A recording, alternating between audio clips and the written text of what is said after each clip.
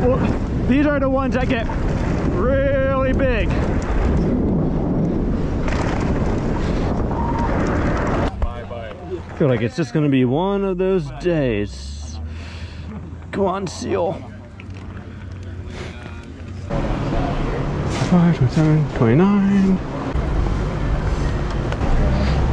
How's it going, man? Picking that up. Want me to throw that thing on for you? I have a cush core if you don't mind. Yeah, you can get after it. All right, so when I was at Blue Mountain, I got a flat and sealed itself, but ever since then, it's just always been becoming a problem at the worst possible time. So putting a new tire on, I'm actually putting a downhill casing tire on, which should solve all my problems. Yeah, dude, thank you so much. Have fun out there, man. Appreciate it. Yeah. All right, we're at Thunder, and I've made a few updates to the bike. As you can see, we got a bunch of yellow going on now. Got some yellow on the accent colors of the Noble wheels. I think I might do like 1 or 2 yellow touches throughout the frame, but yeah, I really like how the yellow accents really made this bike pop. All right, let's go do some riding. In front of us is Senor Ryan Burney. All right, so Burney's an engineer for GT Cannondale.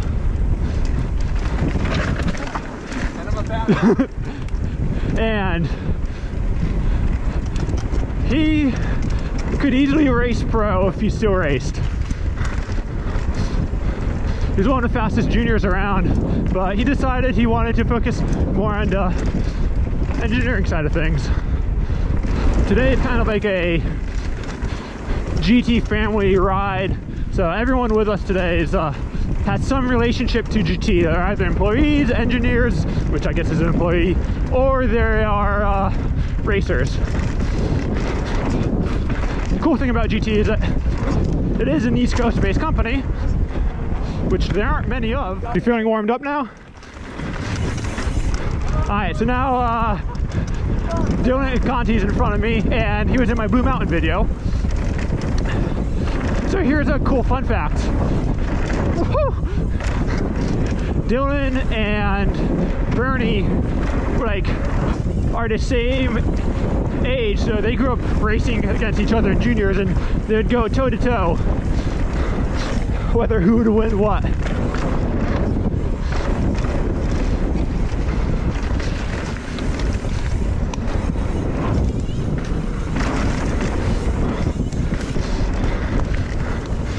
Dylan's all about cutting the insides.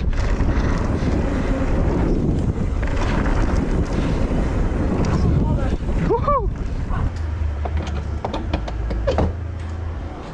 Right. Very convenient that they have this right there.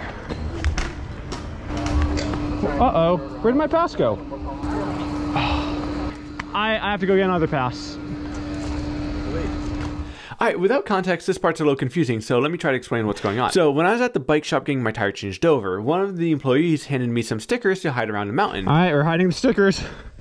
They are going to be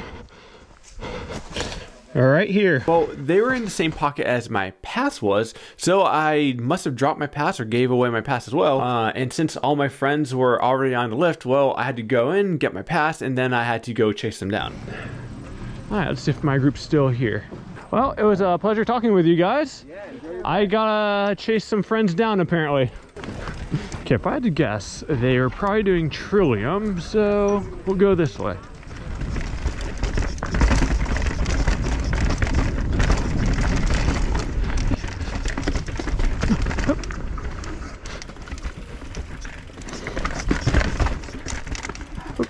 On your left.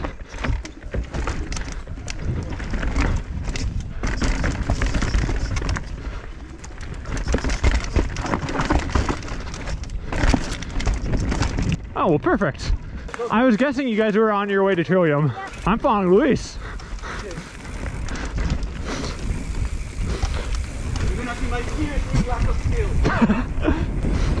It's alright.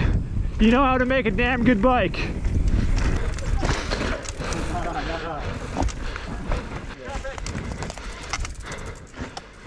Whoops.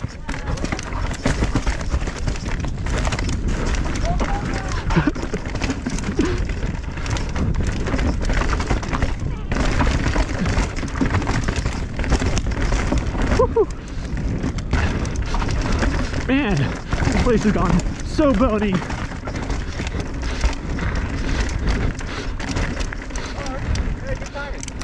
Were you behind us right there?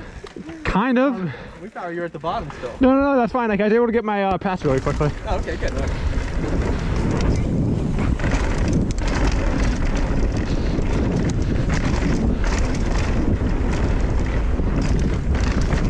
This is probably one of my favorite trails here. It's like, it's a blue trail, but it's got like some good technical and some good flowy sections. Some good bomb holes and turns.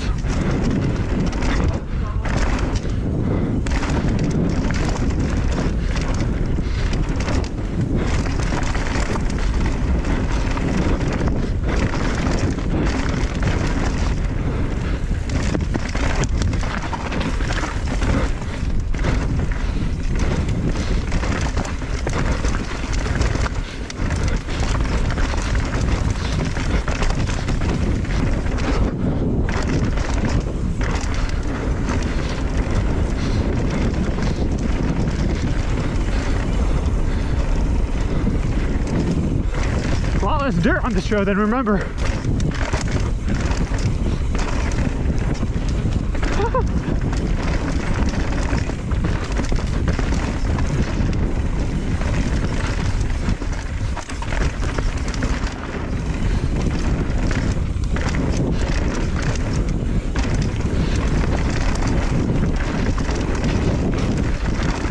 Oh God.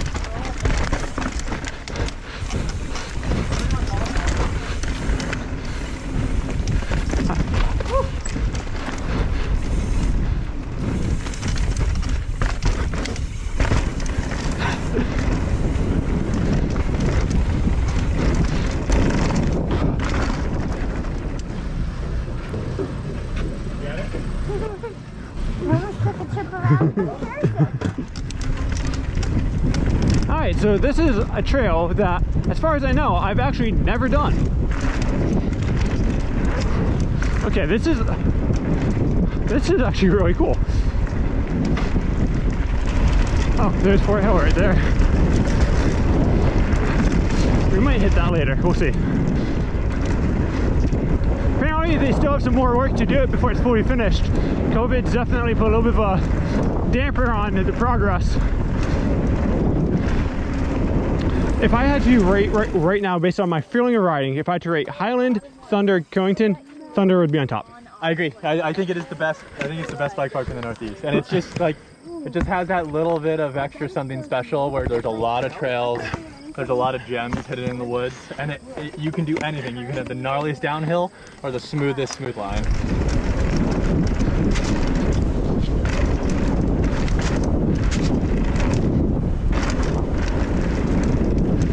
Wow, this is in a really nice shape.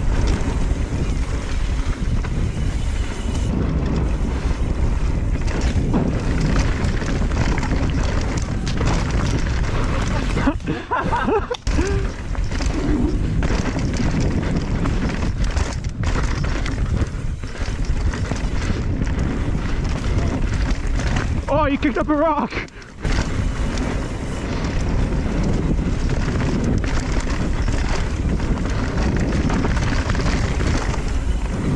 Oh, this is good. Is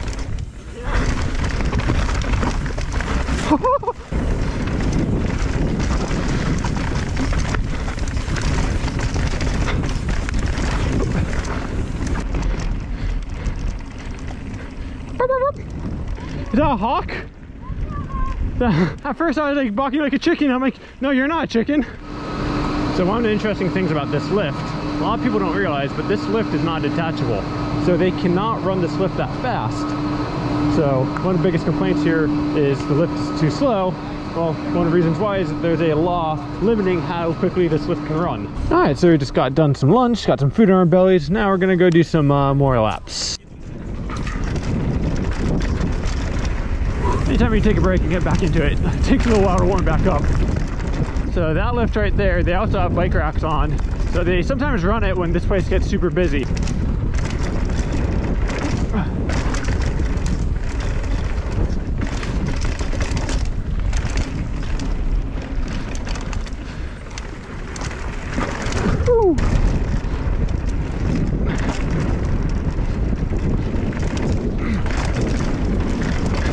he's ripping. So we're gonna do Billy Badger. We're gonna drop in over here again, but this time we're gonna stay left.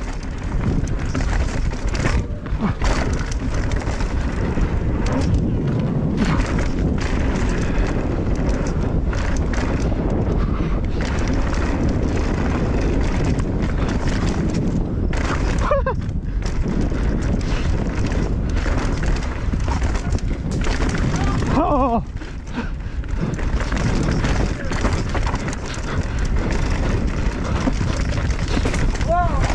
Oh, I think I flatted.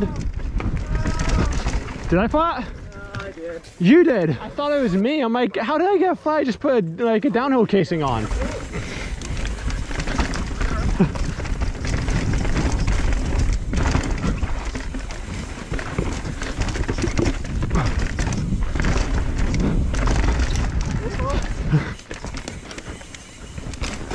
Hybrid line.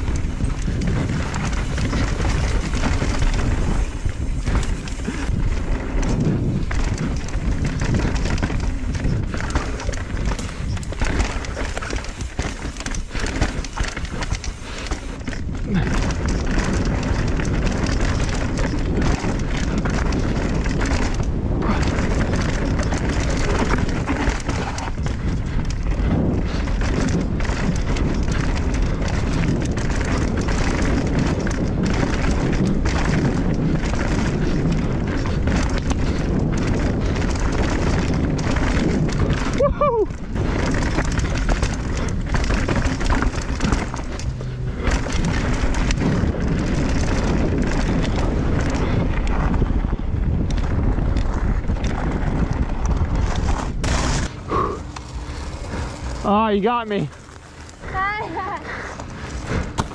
In a long position too. I know. It's taking a while to get used to that.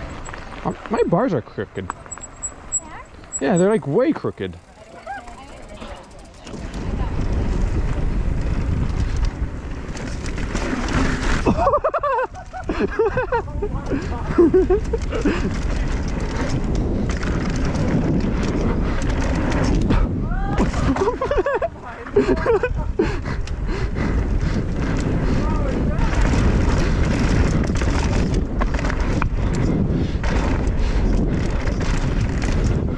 Oh, forget about that puddle.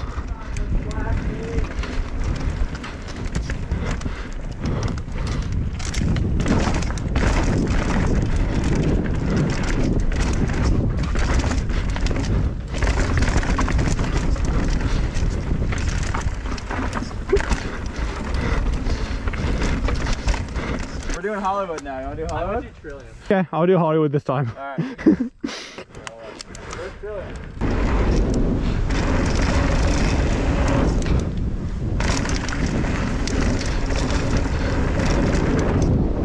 I wonder if the boots are still here. They used to just keep some boots on the side of this jump for some reason.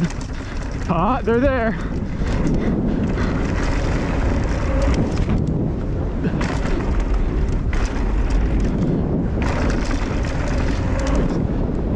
Alright. I've been trying no-handers in my backyard. They scared the crap out of me. So, I need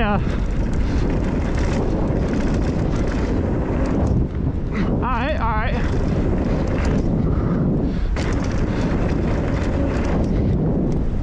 Okay. With a lot more hang time, it's way easier.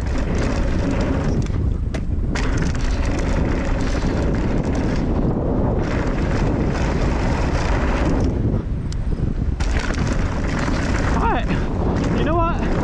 I feel like I'd be confident to do a full suicide now.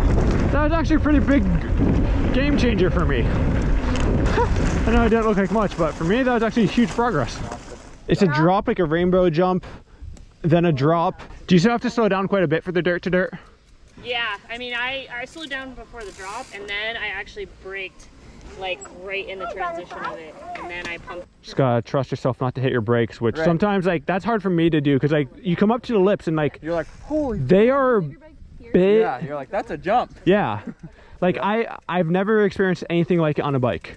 Alright, Phil here, and I wanted to address something before we drop in. So if you're watching this and you're getting the sense I'm a little scared or apprehensive, then you're absolutely right. These jumps are way bigger than the jumps I get to hit on a regular basis. And it's not that I'm unfamiliar with jumps. I started BMX dirt jumping when I was 5 years old.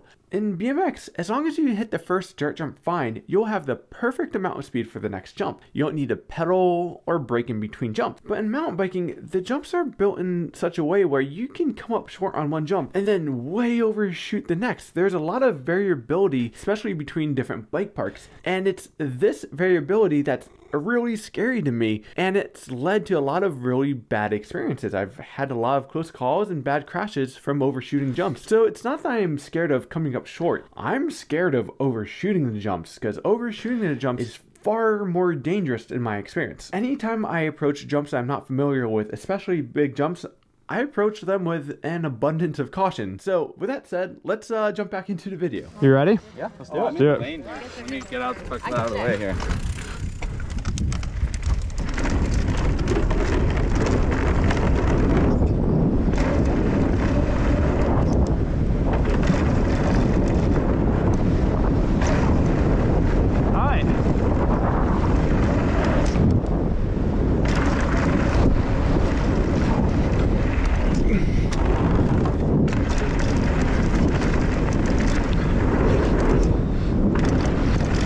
They've made these easier or something, but I feel less scared to hit them this year than I have in the past.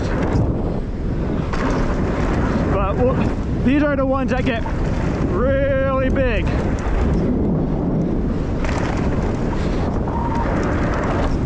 Whoops! Alright, I have not hit this.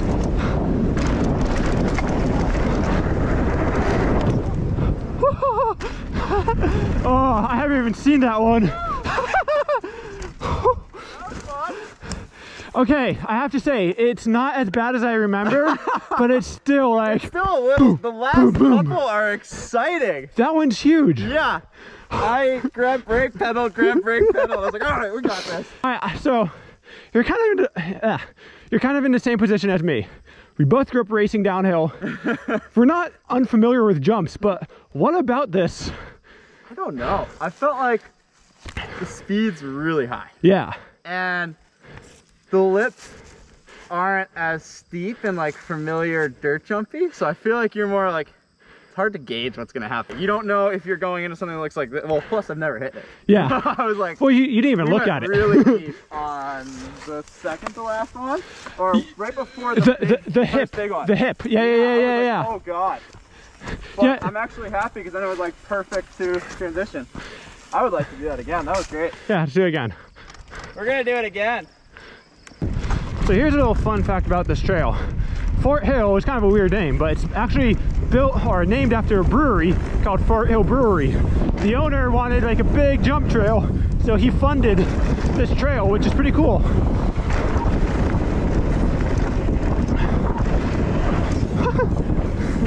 Dylan's getting sideways.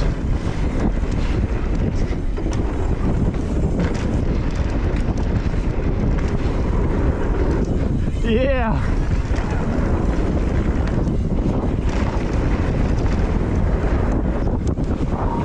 Whoops. A little deep on that one.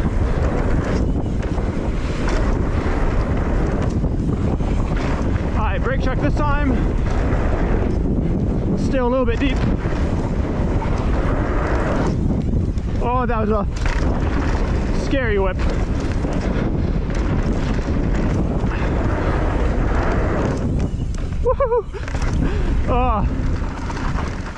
You got sideways pretty good. You're more daring than I was. That was fun.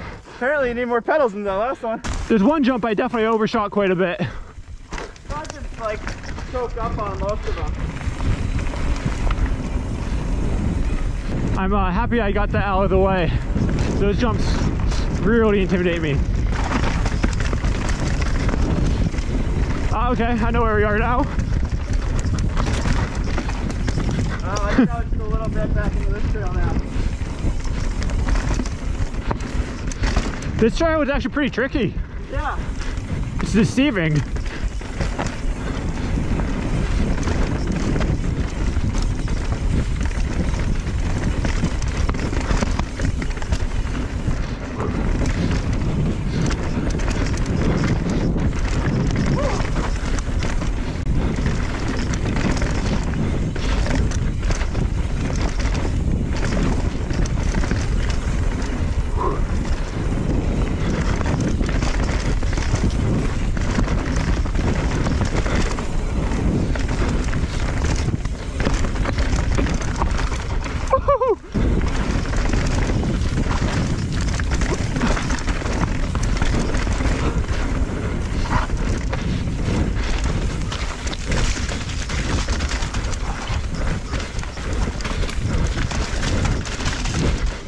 these are actually parts of trails I struggle with the most.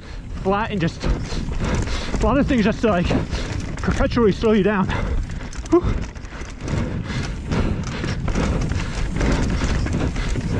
It's like a little bit more finesse, and it's hard to do that when like you're working really hard to try to maintain your speed.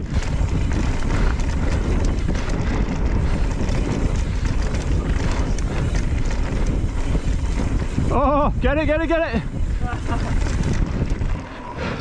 Dude, I have to say, I think like this year, maybe even last year, but this year I feel like you've really kind of stepped in to like your comfort zone and like gone to where I feel like you've ever like always wanted to be. A little bit, yeah. I had glimpses of it like kind of, I don't know, 7 or 8 years ago. But you got injured, right? Yeah, a couple, string of good ones between the neck, the knee, shoulders and stuff. And it's just like taking a while to get back, but I'm having so much fun on the bike. It's like, it shows. yeah, it's cool. Thank you. That wraps up a really good day. I'm stoked that I finally hit Fort Hill again. Honestly, like, I know you think I'm like invincible sometimes, but I'm not. Like, there are things that really scare me, and Fort Hill is just one of those. I didn't grow up hitting big jumps. I hit jumps, and those jumps are just much bigger than I ever got used to. So for me, that's something I've never been comfortable with. So I'm pretty pumped. All right, if you haven't seen the last video where I'm riding at Blue Mountain, go check that one out because that one's really good too. And yeah, we're gonna leave it at that. As always, my name is Phil Metz. Thanks for playing bikes with me today. I'll see you guys next time. Peace.